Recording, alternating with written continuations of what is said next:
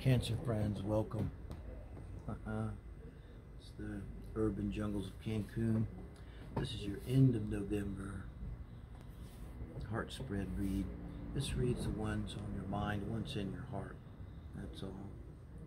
We're using the Ethereal Visions Illuminated Tarot here. This looks at you, whoever you're thinking of mainly. You don't necessarily have to be with them. Can be, you might not be. It's going to pick up with the one that's in your heart pretty consistently. We'll look at you and your person here, try to get an idea of what's going on and what the future could hold, and some advice from Spirit I like to ask in 3 of the 8 cards, and then an outcome. So let's see, we've already shuffled, guys. King of Pentacles. So this is your energy now, Cancers, in and around love and relationships. You know, I have a friend, I kid around, so you're the King of Pentacles, but he kind of is. Took him a while to get there. And that's in a pretty good place, a place of strength. You don't get to be the King of Pentacles easily, so it usually speaks to someone that's a little bit older. Don't have to be elderly.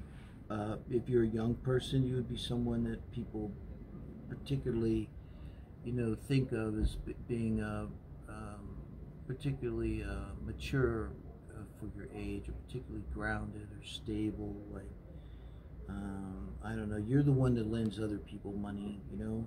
You're the one that other people come to that expect, you know, stability.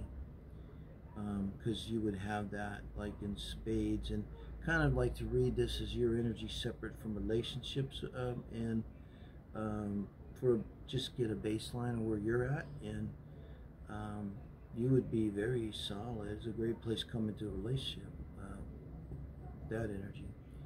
Now this, on the other hand, the 5 of Wands, is terrible energy to come into a relationship. This is their energy around love and relationships, where their mind and heart is at right now. Or as they come into your relationship here, as you guys are engaging. So they've had issues in the past, they've had fights. It's interesting because you're a King of Pentacles. I mean, you're not somebody really that you could fight with. So maybe they're attracted to that. Maybe they associate these problems with, like, let's just say, fire sign energy, of being quick and arguing and bickering. Because really, 5 of Wands to me a lot. I've been married 3 times. I learned through mistakes. I'm a Sagittarius, so you know, it's just arguing and bickering, but it always betrays something deeper, and it always, like, just can ruin a relationship, you know. So now keep in mind, this is the kind of the energy they're in as they meet you, you know. It's not really about you yet. That's the next card, the 4th card. I'm going to go back to you and see how you're feeling towards them. But, you know, this energy, I mean, it's almost inevitable you're going to bring it into the relationship. I do consider the bottom of the deck here the 6 of Pentacles. So even though you're in this fiery, argumentative, chip on my shoulder, potentially, mindset, you're a person here, I mean, or cross-watcher if you're watching, you're dealing with a Cancer who's channeling the most mature, responsible, capable part of themselves, you know. So let's see how you're feeling about them, guys. Justice. We have Major Arcana coming in. Now when I see this, and this is how you're feeling about them, I gotta feel like this is a really strong attraction to them, and you might even feel it. It's completely karmic for you, and you feel like, honestly, I think if you look at it, you kind of feel deep down that it's about time, Cancer, and you think, like, you know, it's about time. Like, I deserve this. I deserve this. And who am I to argue with that, no? So, emphasis on the urban jungle here. We're sharing these spaces, but so nice, you know. Really, if the parrots don't come, they're little bastards, noisy bastards, marauders. So the moon, now this is your person's energy again, Major Arcana. This is how they're feeling about you. Very much about how they're feeling about you, and justice, how you're feeling about them. This could speak to Libra energy in your chart too, but with you, with justice, it could also be a feeling of, besides a marriage, you may have a marriage you have to deal with, or you may know they have a marriage they have to deal with. It's, you know, wanting to be balanced and fair and to the other person.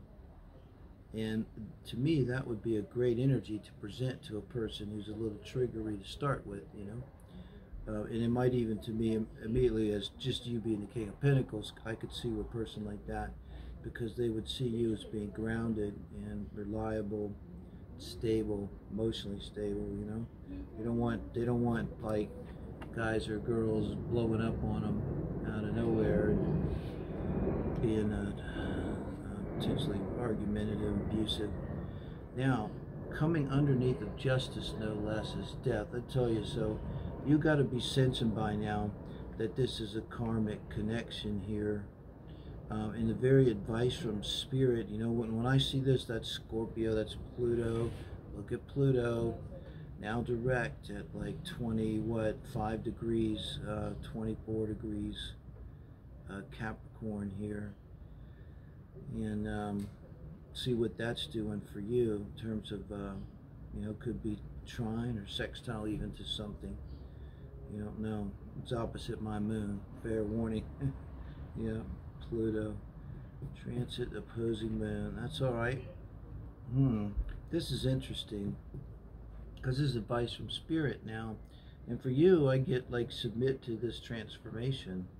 It's kind of what I get, coming under judgment, because that's advice from Spirit, but just saying, so it's basically confirming that there's a transformation and you're supposed to undergo this transformation.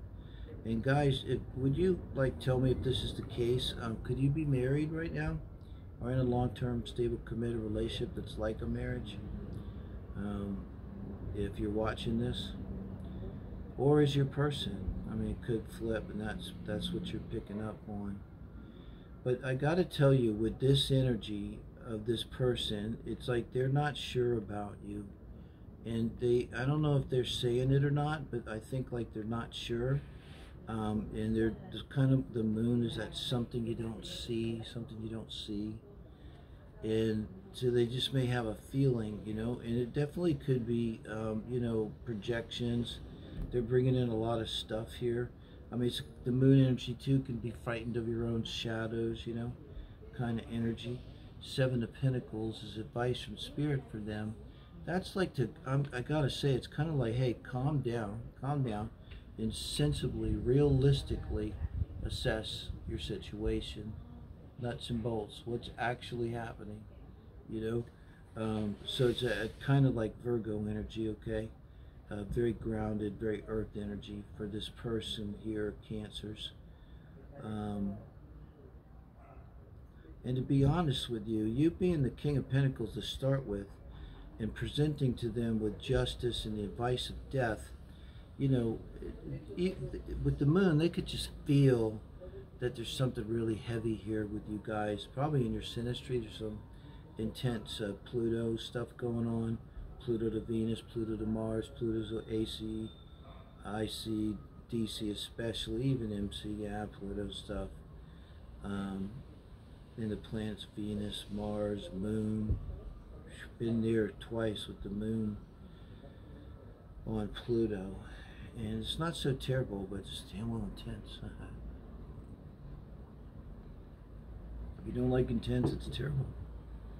So your person's Spirit's saying this, they're really going to benefit by making a list and checking it twice, kind of grounding, getting down to grounding.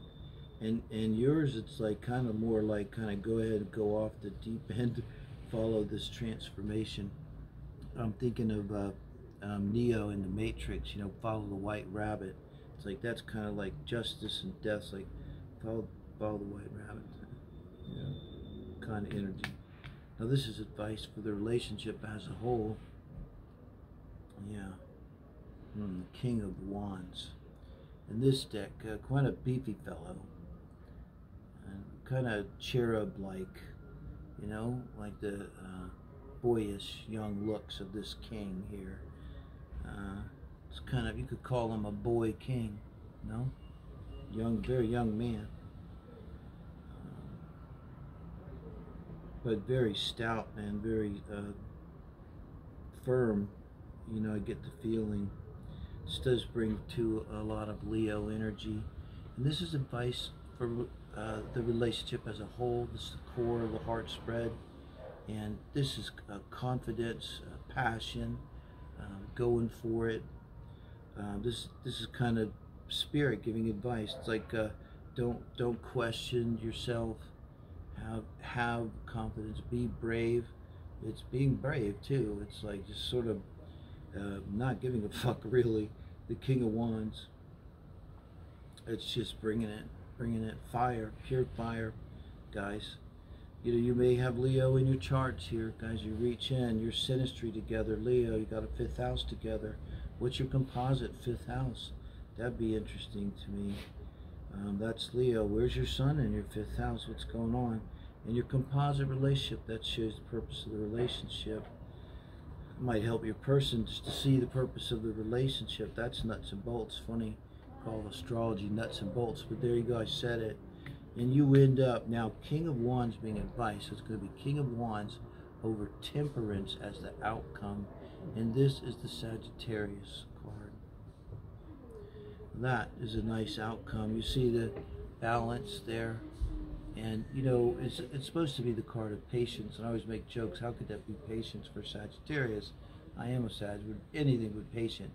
You know, but it's not patience. It's partly why I think we're so cool, Lord. Like, we're not uptight. We're just like roll with things. And the reason we're like that is because we don't really worry. Everything's cool. If there's no red flags, if everything's all right, and it's like, you know, we're just happy to go along and go with the flow. And we really like that energy of just flowing. We're a mutable fire. Now, and you got the King of Wands over Temperance here. So you end up with the relationship. This, I think with Temperance, it could imply, you know, this is not going to happen like right away. It's a little bit of time here where you guys are kind of melding together. But I think with the advice being the King of Wands, for both of you, the advice is go ahead and pour it on, you know, and engage with each other here. And I think you're going to be looking forward to this really balanced, fiery relationship, because, you know, it's also Sagittarius Temperance, you know. Maybe Sagittarius figures prominently in your composite chart, a relationship chart, or something like that. That's what I would see here in these positions. But let me know, guys, what you think of that, Cancers. Do leave a comment if you want, and tell a friend, and please do subscribe. Appreciate it, guys.